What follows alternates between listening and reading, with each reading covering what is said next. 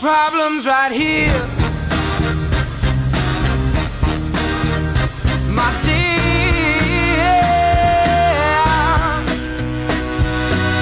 because the soul's got to feel. The long anticipated cleaning day has finally arrived, and to be honest, I've been procrastinating all day, and I don't know why. Maybe because this is going to be a bitch and a half.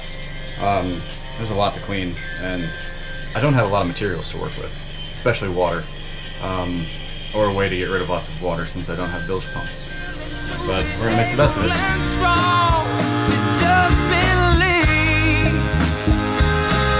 Oh, just believe. Just believe.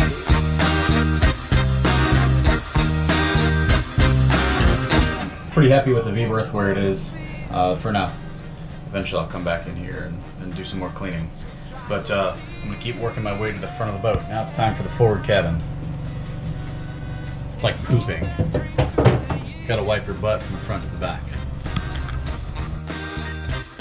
No matter what they say, you are well on your way to accomplishing the impossible. And the journey never stops, but through the opens and the blocks, from the bottom to the top or in between. Oh, just believe. Just believe. Just believe.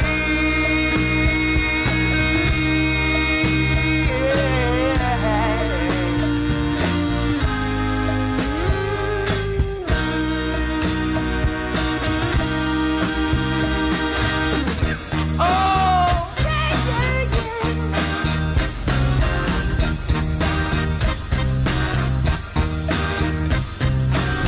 The worries may never stop.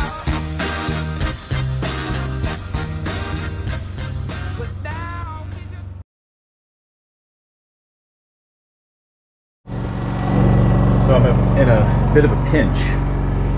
I guess this is the first problem of our episode. Here's what's going on. The marina wants me to move the boat. The boat is not ready to be moved. I go home the day after tomorrow until middle of December. So that means I have a little over 24 hours to get this boat cleaned and repacked with everything that's staying on the boat, and find a place for it to go and get to the airport. So it's going to be a really challenging 24 hours, and I don't know, I gotta get cracking. No sleep till Brooklyn.